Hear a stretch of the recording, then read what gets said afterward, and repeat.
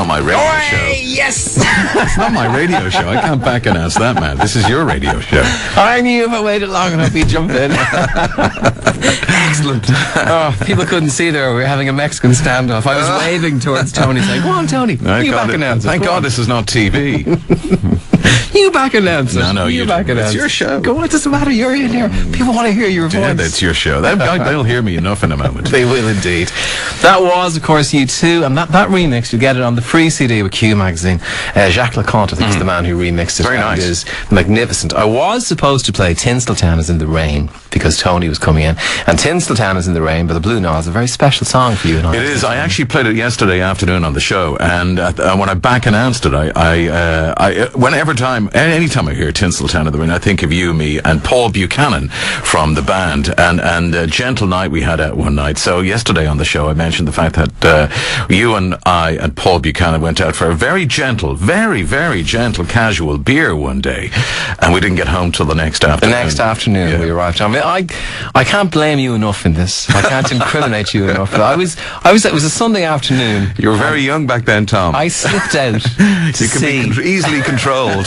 I slipped out to see a football match. Yes, that's and right. You were having a drink, and I sat there very ostentatiously with an orange drink in front of me. Because I don't drink on a Sunday afternoon, Tony. You know that. Yes, of course. And then Mark Hughes scored that wonder goal against Oldham that kept United in the FA Cup. Yeah. And I looked at you and said, "We'll do the double now."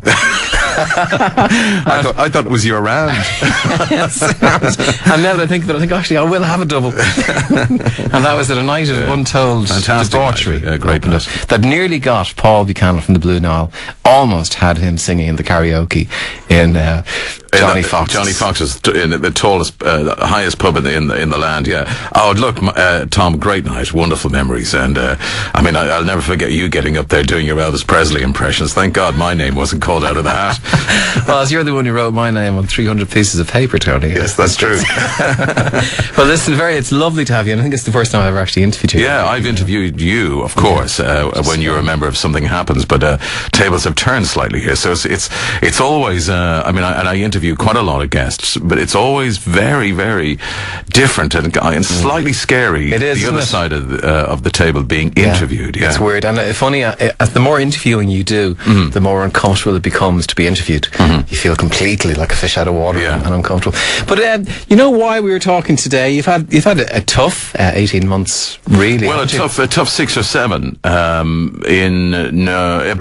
11 months ago, my mother passed away of breast cancer, and while she was going through all of that, the last couple of weeks of her life, my sister was diagnosed with breast cancer, and when we buried Mum, 2 weeks later, I realized I had a malignant melanoma, skin cancer. The two most common forms of cancer a man can have are skin cancer and prostate cancer, and I had both in about 4 months. It's a strange thing, but when people tune in every day to a radio show, they have this sense of a person just talking to them, and what they know of that person is just enthusiasm and loving of music, and a great people person talking, and the sense of a real person behind that is sometimes very hard for them to take on board, and for that person to be ill or something is something they find quite hard to get their head around, because it doesn't really seem like a real person to and there's and while I was going through all of that, in and out of hospital about 20 times between December of last year and March, April, May, June of this year, the real outlet for me to get away from the darkness and the stress of all of that was do a radio show. I mean, you're not, your thoughts aren't anything except the music and communicating and broadcasting, and then when you leave the building, all the rest of the stuff returns. Darkness returns. Yeah, it does. Yeah. God. How your sister, how's that? She's fine. She's great. I was only speaking to her while I was waiting to come into the studio, and she's in great form. She's finished all her therapy, and she's a happy girl now. Thank God so that's going to come through great. God. I mean, your world turned upside down. Yeah, it was. All your touchdowns. Yeah, it you know what, when you're nobody wants to hear when you sit across from your doctor, your GP, or a consultant. the last words you want to hear from your doctor is that you got some form of cancer. It's just, you don't hear anything else when he tells you that. And I was diagnosed with malignant melanoma cancer, which was... How did that crop up? How did you know about it? I had a mole on my leg. It was as simple as that, and it was always there. And about 6 months before my mother passed away, I went down to my GP just for a checkup, and I said to him, "Can you have a look at this mole and tell me that it's okay, because I think it's okay." And he confirmed that it was fine. He showed me photographs of moles that had gone bad, and he said, "Look, yours is not like any of these, but if it changes in any way, come in and let me know." And about 2 weeks after my mother passed away in December, I dropped in to see him, and I said, "Look, I'm not happy about this. I think it's changed slightly. Can you do anything about it, or any advice?" And he said, "Like, yeah, I think it's changed. Let's take it off." And so we moved pretty quickly on this. I asked him, would he book me in straight away? Because at that point, had he used the C word? Had he said? No, hadn't mentioned it. It was just better safe than sorry. Let's find out. Let's just take it off and find out. And normally, what they would do is that they would, look, we'll get in touch with you. We'll organise a date for you to drop in. But I wasn't waiting. And the trick is to just say to your GP right there and then, "Can you make the call now to a consultant so I can make the meeting in the morning or the next day?" And move fast is the trick, instead of waiting for him to email you or contact you a couple of weeks later. And I got in the next day, and they took it off the next day. And 2 or 3 days later, they came back and said, "Yeah, true enough, it's malignant, and then you've got to go see a consultant." But I moved pretty quickly. Is that to go and see a consultant to see if it's spread? Yeah, to see. When it's taken out, it's not an all clear straight away. No, not at all. And then they've got to do loads of scans and loads of tests and make sure it hasn't gone into a gland or anything like that. So I was in and out of hospital about 20 times. Worried sick, not being able to sleep, of course. Darkness descends, and you think the worst. And so I literally pushed very fast on everything. Every time I met a consultant and we said, "We'll come back to you in a couple of weeks," out came my phone and went, "Okay, well, I'm free all of next week, or I'm free tomorrow. Can we do this tomorrow?" And a lot of them were kind of, "Okay, if you come here early, 7 o'clock in the morning, I'll get you in." And you're pushing it all the time, driving it really. Literally, you're taking care of yourself, because if you were to wait for them, you'd be there forever, you know. Did you? God, if you're on a list as well, if you weren't on VHI, it's a different kettle of fish completely. It's life or death, isn't it? It is, yes. Which is really worrying. It is. My mother wasn't on VHI, and the last 4 or 5 weeks, or last 4 or 5 months of her life were just terrible. Oh, God. Was there a period between getting the all clear and then going for your prostate? Yeah, test? I mean, I got the all clear after I think it was February, March, beginning of March, and that was wonderful. Because you're out playing football again, playing golf again, you're back working again. Which he's very good at, by the way. And you're not so bad at the soccer yourself, Tom. Tommy Two-Touch. I used to call you Tommy Two-Touch. It's a footballing term. Nobody will know what that means, and I kind of might have to explain that. You want to get the ball under control, you need to kind of take it one touch. Professionals take one touch to have the ball under control so they can pass, but Tom took 2 touches, maybe even 3 to get the ball under control. Or 4 sometimes, or 5. So I mean, I got the all clear. It was fantastic around about March. I mean, they went in and took a bit more out, and they came back and said, "Yeah, we've got it all out completely. You're fine. You know, come back to see us in a year's time or whatever. Good luck now, Tony. Take care and enjoy your life." And that was beginning of March, and I like your life is a lot brighter at that stage. And I went in for a GP, just a checkup in the beginning of June. Just random.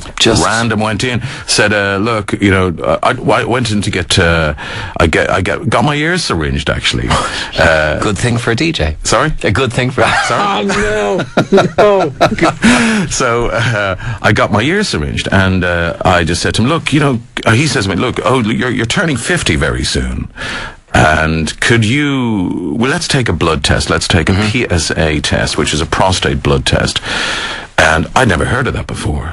So he took his blood sample from my arm, took 20 seconds, no pain whatsoever. And a week later, he called me in. He says, a little bit high. It's 2.9. Right. Now, I didn't know that if that was 2.9 out of 3, or 2.9 out of 10, or out of 1,000. Seemed very low to me. Yeah. And he said, look, it should be below 1. Right. So let's come back in 6 months and see where it goes to then. And this is where 99% of the population goes, okay, I'll see you in 6 months. Exactly. And every man I've talked to does the same thing. They come back in 6 months' time. That's, I think, for me, the wrong thing to do, because you are in control of your own health. If you come back in 6 months and it goes up a little higher, now PSA levels can go up and they can come down. It doesn't necessarily mean you've got prostate cancer at 2.9 or 7.5. I've had friends where it's been up that high and it's gone all the way back down and be fine. So there is a case for coming back in 6 months' time, but I really wanted to take control of my own health. So I asked him, how do you know for sure if I'm okay or not? If I come back in 6 months' time and it's 3.1, how do we know for sure if I've got prostate cancer or not? And he went, the only way you know is if you have a biopsy. And I went, well, okay, book me in one tomorrow morning. Thing, isn't it, a biopsy? Not really, because you're asleep when it happens. Okay. And I had mine done 2 days later. At 7:30 in the morning, and I was out of the hospital at 8:15, and I was on the radio that day. Not a bother at all. So the only way to find out for sure, because I didn't want to go. The results from that. Yeah, I didn't want to go through a 6 months waiting and not being able to sleep for 6 months, and then the stress builds up, and then all the thoughts and the questions: do I have it? Don't I have it? What's wrong with me? Am I okay? I didn't want to go through any of that. So I had a biopsy, and they came back positive. You have cancer. You've got prostate cancer again. Yeah. Wow. What went through your head then? Devastated. When you're told that you can't, you don't hear anything that your consultant is telling you. It's just complete silence. Your world is turned upside down. I remember just looking at him, and he was talking to me, but I couldn't hear him. And I think they always ask you to bring in somebody with you. When you go to see a consultant, purely for that reason, because they're hearing it. You're not hearing it. And when you leave, you're in shock. You're in shock, and then you've got all these questions you want to ask the consultant, but you've already left, and it probably takes you 2 months' time to get back on the list to go to see him again. So they asked to bring in somebody with you. I didn't bring in anybody with me. But I did ask. Who'd you ring? Well, I did ask him 4 questions when I eventually picked myself up off the ground. The first one was, and a difficult question: will I die? Did you actually ask him that question? I did, yeah. And he said to me, no, you won't be okay. Second question I asked him was, what choices do I have? And he said, well, you can go down and have some radiation, or you can get it out completely. Third question I asked him, what would you do if I told you had prostate cancer? And he said to me that he would get it out completely. Right. He wouldn't hang around, just get it out. And that he would actually go to Germany, to a professor in Germany, because they do 9 a week. This guy in Germany does 9 a week. My consultant was only doing 1 a week. Right. And if you're going to go to somebody who's doing 9 a week, he's done 5,500 of them seemingly over the years, so he's like second hand. How is it an option for somebody in Ireland to go to Germany? They hadn't got, it was robotic surgery, and we hadn't got robotic surgery in Ireland at the time. It's only just coming into the Mater Hospital at the moment. So the VHI will pay for you. Okay, really? Yeah. They'll send you to Germany? Yeah. And did you have to go over in advance of the treatment, or is it just fly in? Fly in and fly out. Really? So, well, I mean, if we just backtrack there a little to when he said, look, you got the choices. Radiation, other choices, or get it out completely. I was happy enough with the I just want it out of me syndrome.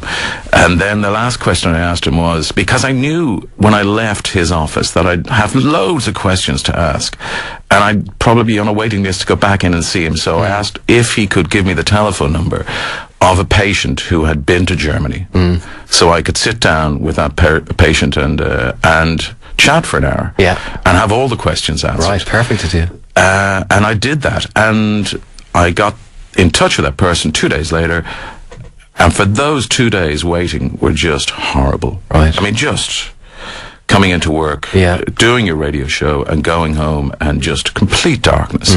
You've got loads of questions. You're writing all the questions you want. But when I met this person who had been to Germany, had the operation 2 years ago, and asked all the questions, my life turned around. Really? Yeah. I knew I could do this. Yeah. I knew I called it an adventure. I knew I'd be okay. I knew I could go there, have the operation, and be back on the radio as quick as possible. The big questions people would wonder about is lasting effects, and I know you've kind of had a joke about your sex life returning to normal very quickly. Do we still have sex life? I thought we were disallowed all that kind of stuff. But also, isn't there issue with the waterworks? Okay, well here's what happens if you leave it too late. Yeah. If you're leaving it too late to make a decision, I'll come back in 6 months or whatever and see how it goes. The cancer is only contained inside the prostate. Yeah. If it starts to move outside of the prostate, you've got problems. If it moves into the nerve endings, which allows you to have a proper sex life, you've got problems. Okay. So the trick is catch it early. Be proactive. Get it out so it doesn't affect the nerve endings, and you won't have a problem then. Okay, you're back. You know, we can't say too much. It's only 11:31. You're back. You're back. It's good news, Tony. So, I mean, that is the advice. Don't wait. The big thing don't let it go into the nerve. The big thing coming to be listening to you is that you are remarkably proactive with doctors and not willing to be fobbed off. No, not at all. Yeah. As a result, if you had been fobbed off, if you'd come back 6 months later. Well, I asked the professor in Germany this. I said, because I eyeballed him at the end, and I said, am I okay? Because this is the last day of leaving the hospital. And they were great over there. You know what the Germans are like. They're just so efficient. And I just said, am I okay? And he goes, there's no tablets now for you, Tony. Good luck. There's no course of treatment. Have you been in any pain since the operation? I had not been in any pain, and I'm telling you the truth. Incredible. Not one tablet, no course of treatment, and no pain since the operation and left that hospital. And will I be okay? And he said, you'll be grand. You'll have a great life and a healthy, long life. And you will, if you left it 4 or 5 weeks, you would have had serious problems. So that hit home to me. Yeah, absolutely. Really, really. A window like that. Get in, such get a short it time. done, and don't hang around. If anyone is listening to us and you reach a certain age, you have to make the move and force your doctor. Be proactive and don't take no for an answer. Tony, fascinating tale. It's great that you were back on the radio and back in great form. As you know, the 50 years left in you, really, isn't there? Well, I mean, I just celebrated the 30th anniversary of my 20th, really. So that was only this year. That's the halfway mark.